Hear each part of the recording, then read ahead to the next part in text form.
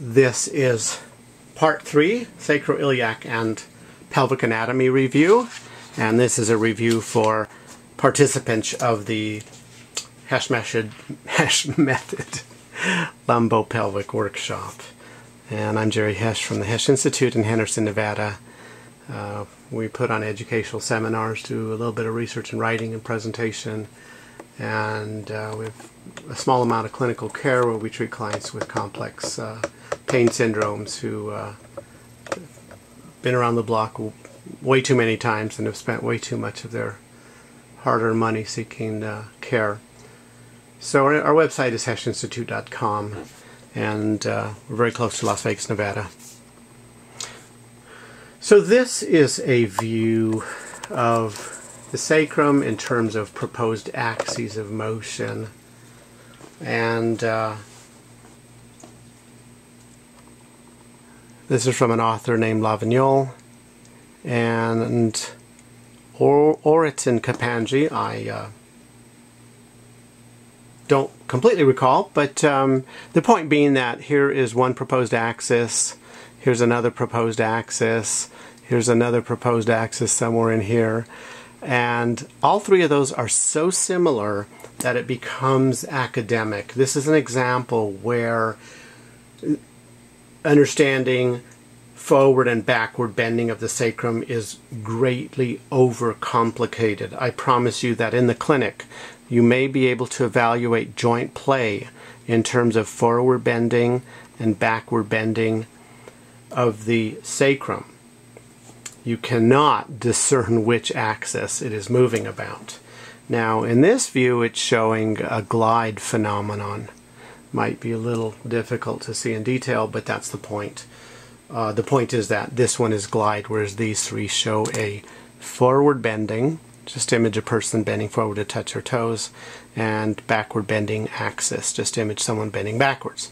So we don't like to overcomplicate it, and it certainly is one movement that is agreed upon by most authors, and in Newman's kinesiology book, it actually is the only movement mentioned regarding the sacroiliac joint is the forward and backward bending of the sacrum. And I appreciate the other terminology is nutation and counter-nutation, but it becomes just a little bit complex. People have to stop and think, wait, what does that mean? Which way does it go? And I think that forward bending is very lucid, that we're very readily able to visualize what that means.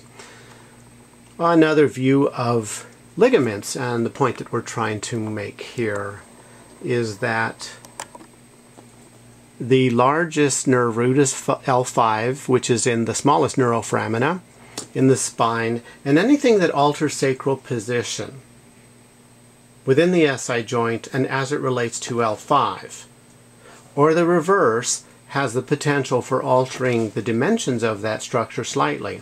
And in a normal person, it's not going to matter. They have enough compliance. But when you have someone who has osteophytes and some disc degeneration, some excessive disc bulging or herniation, or etc., you know, greater pathologies can lessen those dimensions where mechanical input can create a tipping point. Just something to be mindful of. Sometimes we help our clients, and you look at an MRI before when they were in profound pain, and you look at an MRI when they're out of pain, and you can't measure small movements, but the client can feel much better in response to our input, and we may not have a lucid explanation, but here are some theoretical constructs. So we also have to look at the transverse plane, and this seems to be the plane of motion that sometimes gets ignored in our profession. I think of the mechanics of the foot and ankle, and it doesn't get as much press, such as in the subtalar joint, where varus and valgus, or inversion, eversion, are readily measured. Much more difficult to specifically isolate and measure the transverse plane rotation, yet they are functionally linked and very important, and the same is true at the pelvis. Here's a top view of the entire pelvis in the transverse plane. It's useful to know that the front of the SI joint is wider. The front of the sacrum is wider than the back of the sacrum.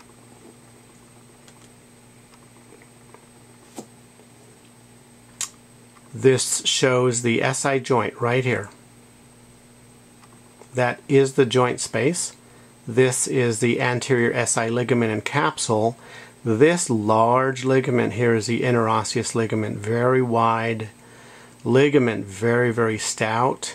And then this back here is the posterior ligaments that we can put our fingers on. Some of them, of course, we can't. They're deep, the short ones. And then, of course, you'd be full of muscle here, the rectus spinae and multifidi. Note again the angulation here that the articular and the retroarticular space make, such that the front of the joint space is wider than the back of the joint space and wider than the retroarticular space as well. At different levels of the SI joint, there are different angulations. Again, this just reinforces that the joint is made for stability, not just in one plane, but in all three planes. And this talks about the joint of the facet of the sacrum that articulates with L5. And this is a study from 1957 by an author named Solonen. And this study was reproduced somewhere in the 80s, late 80s, early 90s, and that was in Spine Journal, and basically came up with fairly similar numbers in which significant asymmetry from side to side happens in about 30%. So in this individual, he has a very strong, stable, curvy facet on one side, and on the opposite it's more planar. Okay? We'll talk more about the lumbosacral motion coupling, and this image will come to mind. So the SI joint is basically a synovial joint. This is according to Bowen and Cassidy, who did a brilliant study in '81, landmark article. And it has 5 of 6 synovial characteristics: a joint cavity with synovial fluid, a capsule with an outer fibrous intersynovial membrane. Both surfaces have cartilage. It has ligamentous connections, and it has definite motion. The one characteristic that makes it not a complete synovial joint is the fact that the sacrum has hyaline cartilage, whereas the ilium has fibrocartilage. The innervation of the SI joint, SI ligaments, the proximal musculature, joint capsule, etc., is very expansive. It goes from L2, L3, L4, L5, S1, and S2. I would conceive that a little bit of contribution from S3 at the posterior, inferior joint capsule and ligaments. And the innervation is very complex. There's a current trend of doing injections inside the SI joint, and it correlates well with some so-called sacroiliac joint provocation tests, which are also hip pain provocation tests. And there are some additional studies that counter the perception that that is a gold standard test, the injection. And so lots of controversial statements going back and forth on that, but some very good studies that show that injections in the dorsal ligaments, a blind injection, is actually superior to a injection into the joint. That literature almost gets hidden away on some of the sites that are promoting the sacroiliac joint dysfunction treatment paradigm. I'll defer that to later on.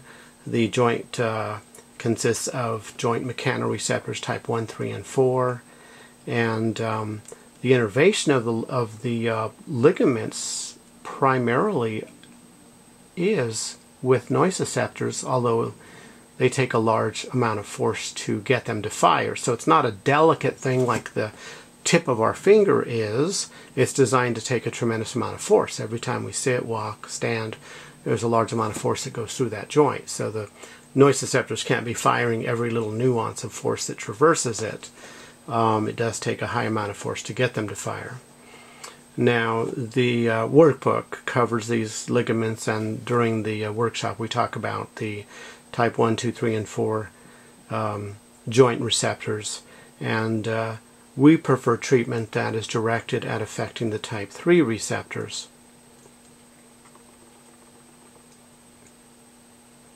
And the innervation certainly is very complex. You can have pain referring from the SI region, referring superiorly and inferiorly.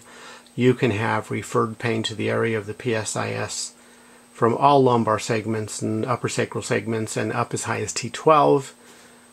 Called thoracolumbar syndrome. Dr. Maine did a nice study. That's M-A-I-G-N-E.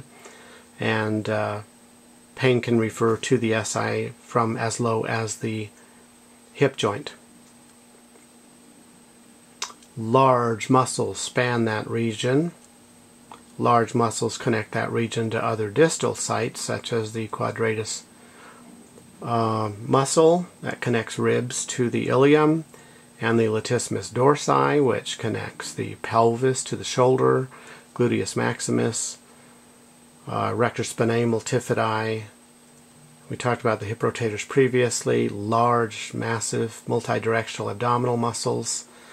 Actually, this is almost one unit because you can't parse it out as single segmented muscles. They work in synchrony and have many interdigitations that connect them, and muscles work together, not singularly.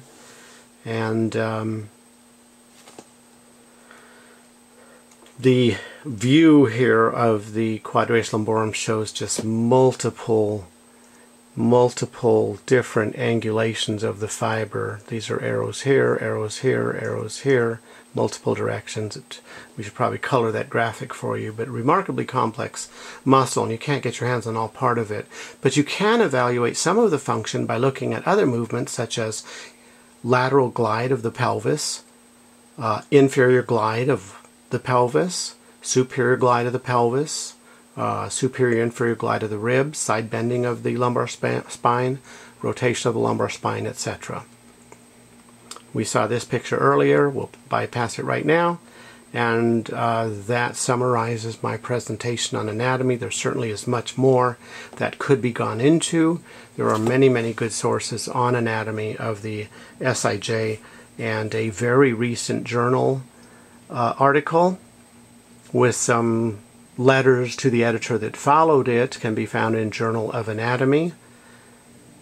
Numerous sources on taking a very in-depth study on the anatomy of the SIJ. There are several books, such as the books that were the Congress proceedings from the last 8 World Congresses on low back pain and its relation to the SIJ, or relationship to the pelvis, and also the 2 books that have come out as a result of that conference, and many textbooks. Contact me if you have any inquiries regarding them. I have a shelf that has many of those resources, and but for our purposes here, we just wanted to briefly introduce the subject matter and move into the clinical manual therapy evaluation and treatment. So we will stop here. Thank you very much.